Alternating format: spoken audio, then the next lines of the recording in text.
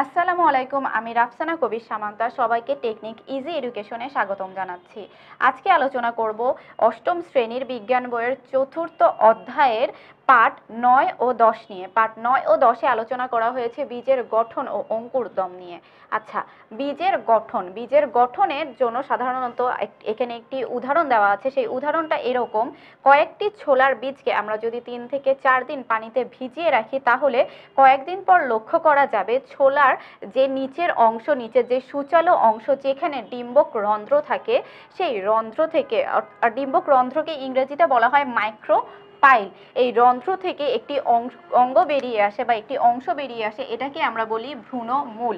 এরপরে ছোলাটিকে যদি আমরা 2 আঙ্গুল দিয়ে চাপ দিই, তখন কি হবে? এটার উপরে যে বীজ ত্বকটি আছে সেটি খুলে যাবে এবং ভেতরে একটি হলুদ অংশ আমরা দেখতে পাবো। এরপরে সেই হলুদ অংশকে আমরা যদি আরেকটু চাপ দিই, তখন কি হবে? সেই অংশটি দুভাগে বিভক্ত হয়ে যাবে, ঠিক এরকম, এবং সেই দুটি অংশ একটি সাদা অংশের সাথে সংযুক্ত থাকবে।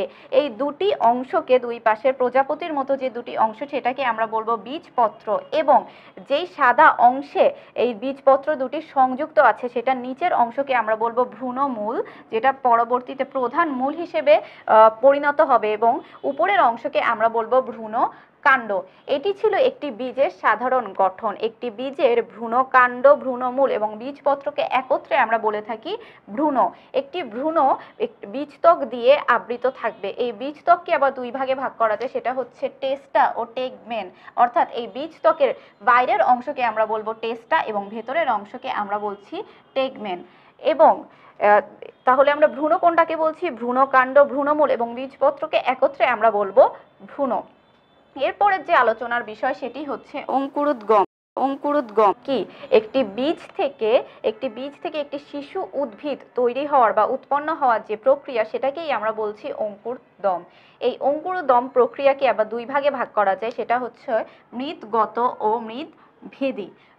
এখানে মৃৎ বলতে সাধারণত মাটিকে বুঝিয়েছে, অর্থাৎ একটি হচ্ছে মৃৎগত, অর্থাৎ মাটির ভেতরে থাকবে, এবং আরেকটি হচ্ছে মৃৎভেদী, অর্থাৎ মাটিকে ভেদ করে উপরে উঠে আসবে। তাহলে এখানে মৃৎগত ব্যাপারটা কি? মৃৎগত হচ্ছে সেই প্রক্রিয়া, যে প্রক্রিয়ায় বীজপত্র মাটির নিচে থাকে, কিন্তু ভ্রূণকাণ্ড অর্থাৎ এই অংশটি মাটি ভেদ করে উপরে উঠে আসে। সে সকল ক্ষেত্রে, অর্থাৎ সে সকল উদ্ভিদকে আমরা বলবো মৃৎগত উদ্ভিদ। আর মৃৎভেদী উদ্ভিদ হচ্ছে শুধুমাত্র ভ্রূণকাণ্ডই নয়, বীজপত্র মাটি ভেদ করে উপরে উঠে আসবে, সে সকল উদ্ভিদকে আমরা বলবো মৃৎভেদী উদ্ভিদ। মৃৎগত উদ্ভিদের উদাহরণ হচ্ছে ছোলা, ধান।